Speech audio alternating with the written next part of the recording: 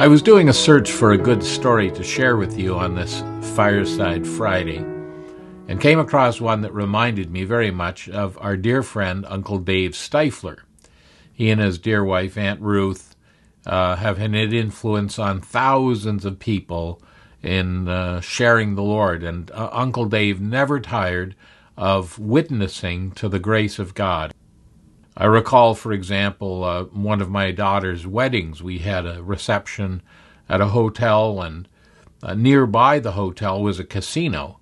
And Uncle Dave had used up all the tracts he had with the staff and others at the hotel, and he was going back to his car to get some more tracts when he came across a man sitting.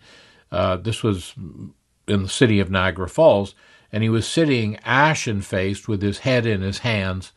And Uncle Dave went up to him and said, "Sir, are you ill?"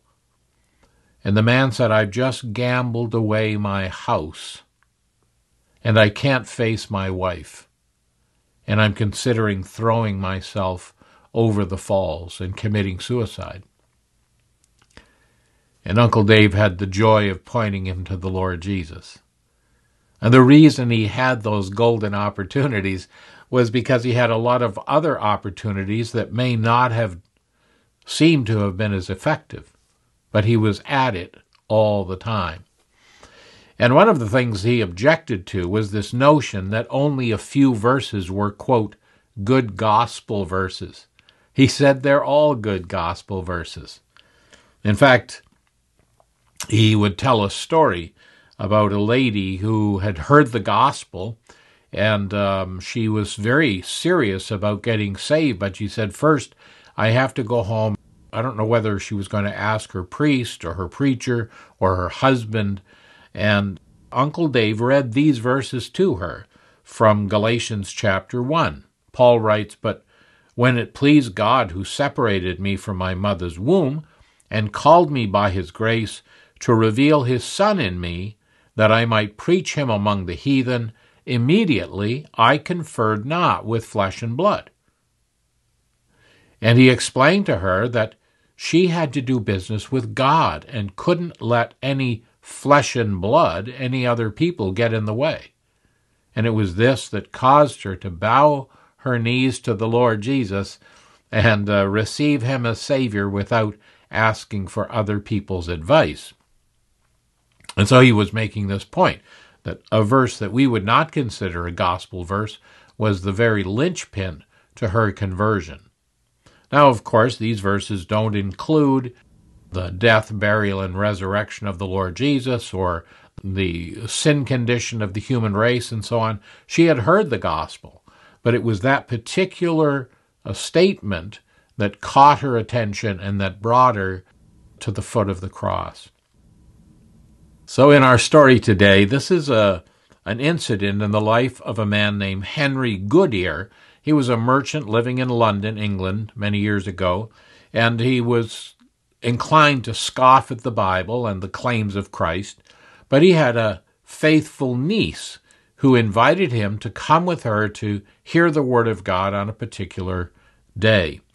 And when they arrived, to her chagrin, the preacher was working his way through Genesis and had come to chapter 5. And if you're familiar with Genesis 5, it's a long list, a genealogy from Adam on. This man lived so many years, had sons and daughters, and he died. And the next one, and he died, and he died, all the way through the chapter.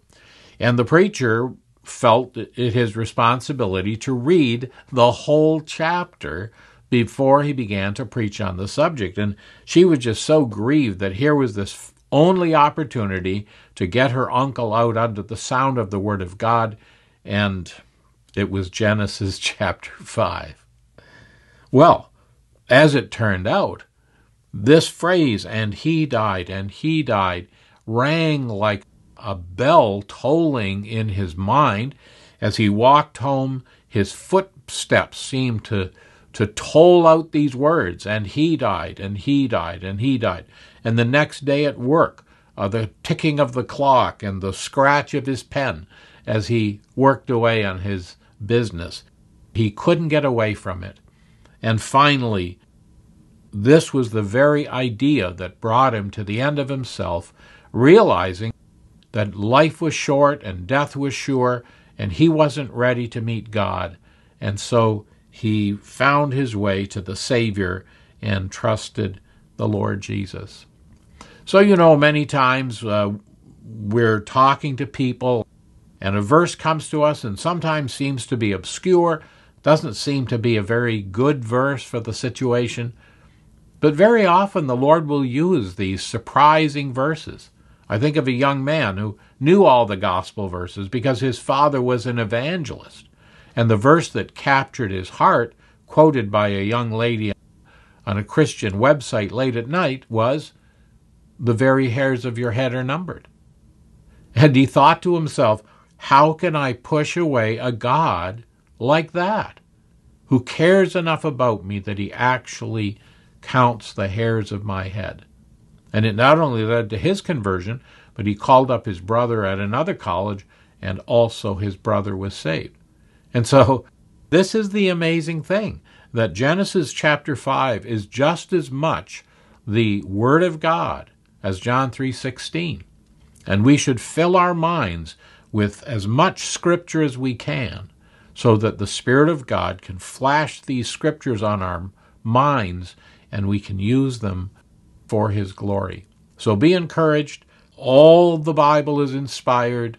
All the Bible is profitable. All the Bible is the sword of the Spirit, able to separate between the soul and the spirit, and is a discerner of the thoughts and intents of the heart.